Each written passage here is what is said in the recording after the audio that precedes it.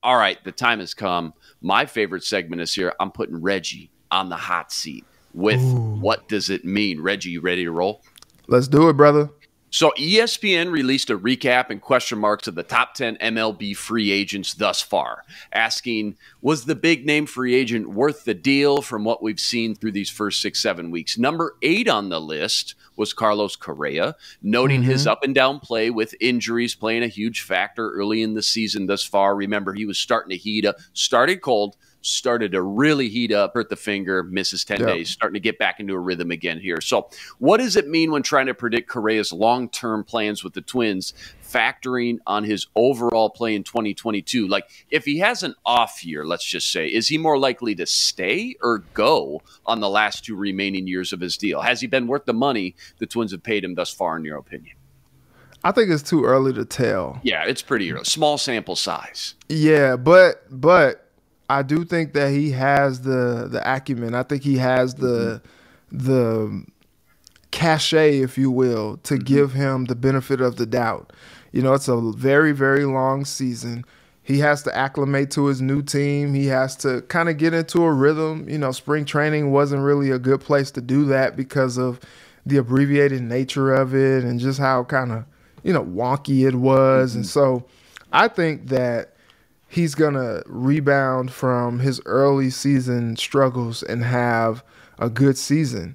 And he's probably going to have suitors lined up to sign him to that big money extension that he's looking for. And, while some would say, don't rule it out that he'll come back to the Twins, I think it's interesting. It depends on how this season plays out for the Twins and how he ultimately impacts the game. Because, if he decides that, this is a place where he feels like he can win long term, like the Twins somehow break the curse and they get out of that first round of the playoffs and, kind of make a push and challenge. Maybe he's like, you know what? Or if they come close and they may be just like a couple players away and he thinks that they have something special to really do some special things in the coming years, then maybe he does just continue to sign on. I mean, you look at him, he's still only 27 years old. He'll be 28 in September. And like in baseball years, for a guy in his prime, like you got him at a really great time. And you would like to say that some of his best baseball is still in front of him. And so I think it would be a luxury for the Twins to be able to keep him. It's tough when you got guys surging like Royce Lewis, but I think if the two parties enjoy themselves this season and enjoy themselves in terms of winning meaningful baseball games, I could see them having a little bit longer of a marriage, and I could see him opting in. Or if he just explodes the rest of the season, I could see him opting out and maybe seeing if the Twins want to give him a little bit more money. A lot hinges on how this whole thing plays out this year, but that's probably what Correa is thinking about. Yeah, interesting angle there you pointed out. Not a lot of fans probably thinking about when it comes to this long-term plans with Correa is if he does have a monster year, maybe he does want to opt out and see if the Twins, first and foremost, I'll give you first crack at it, want to pony up some extra dough and, come to the table with a competitive offer compared to what he could get paid with some other teams. I think the article poses more, depending on what kind of year Correa specifically has is going to influence and impact his long-term decision. But I think it's more about the Twins' success. If he sees that he's on a winning organization and he's having fun playing the game that he loves and is good at, and he doesn't need to be the main guy. When Buxton, you even got like a Royce Lewis maybe somehow implemented into the mix of long-term plans. You get Chris Paddock back. You get Kenta Maeda back. I don't know. I mean, it must be nice to not only win games, but, it get paid obviously along the way too. So next one up, what does it mean? Justin Thomas never led the PGA Championship until one hole remained in the 3-hole playoffs with Will Zalatoris. He started the day 7 shots back and 7th on the leaderboard. and finished the day with his second career major victory and 8th PGA Tour win in as many years. What does it mean when choosing which player had the most roller coaster weekend? Thomas and his roaring comeback, Omito Pereira, who was in the driver's seat all weekend until his heartbreaking collapse on 18, hits it into the water, double bogeys 18, misses out on his first major win.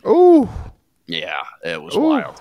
Yeah, I think it had to be Perea. Like, yeah, I think what's cool is you saw it from both sides. Winning a golf major is very hard. And you have to have so many things go your way. That's why it's so incredible with things like Tiger Woods has done in his career, because you're just like, dude, like, that's just not normal. That's not normal. Yeah. No. Yeah. And so, like, dude had what I would do on a golf course. Like, the collapse, like, that unlike you've ever seen before. Like, that was what I would do on the golf course. And I feel for the dude, because, like, there are only so many people who have won majors, and, like, to put yourself in that conversation on the PGA Championship, dude, I was looking, because I was on the elliptical this morning, and I was watching a little bit of Sports Center, which I don't get a chance to watch a whole lot of, and they were just kind of recapping the weekend. Justin Thomas, like you said, only his second major. He's 29 years old. He won this PGA Championship 5 under. That's wild. 5 under.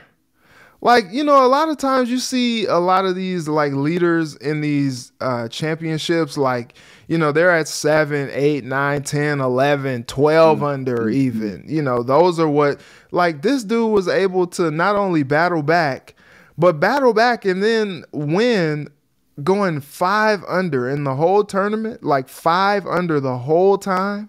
I know the conditions were not great all weekend, hence the low scoring. Weather played a huge factor, but that's why we went into the final round yesterday morning knowing no lead was safe. And even though he was 7 back on the leaderboard, he just put his head down and went to work, ended up rallying all the way back. And again, a little bit of luck, bad luck, obviously, for Eric, that just ended up being a heartbreaker. It sounds like he's going to be one of the better up-and-coming PGA Tour players, though, over the next few months, the next few years. So hopefully we see him bounce back in a big way, because that's a tough one to swallow for sure. Yeah. All right, last one. ESPN's latest article reevaluated Deshaun Watson's monster $230 million contract that was fully guaranteed and posed the question, if deals like his and Kirk Cousins, who not long ago broke the norm, he shocked the league when he signed that 3-year, $84 million deal, which was the first fully guaranteed deal of that magnitude the league had seen.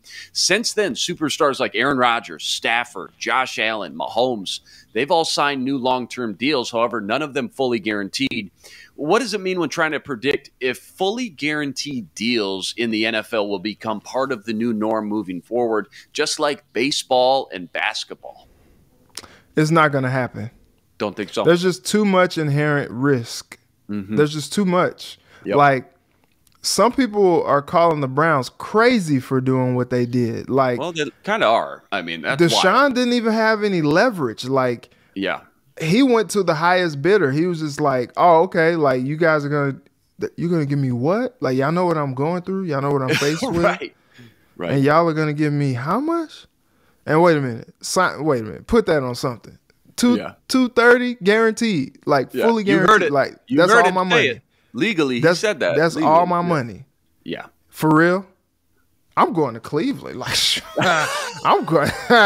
That's where I'm going. We out. We gone, baby. We going to Cleveland. Okay, Mama, I'm going to Cleveland. I know it's cold up there, but look, my money gonna keep me warm, baby. You know, like, I just, especially if this deal blows up in their faces, and, you know, some things come out against Deshaun that prohibits him from being on the field like they want him to be. They've given up on their young quarterback in Baker Mayfield and hitched their wagon to another one.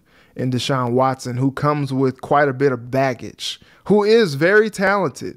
And, you know, if he isn't going through what he's going through and doesn't have some of these allegations against him, that deal looks really smart on paper, because you're just like, oh yeah, they're just, you know, paying a young quarterback who's a rising superstar in this league like what he's due. Because like he was in that conversation as top 10, maybe even top 5 quarterbacks in the league before, you know, he inexplicably had these issues and these, you know, complaints that were filed against him, and he missed a year.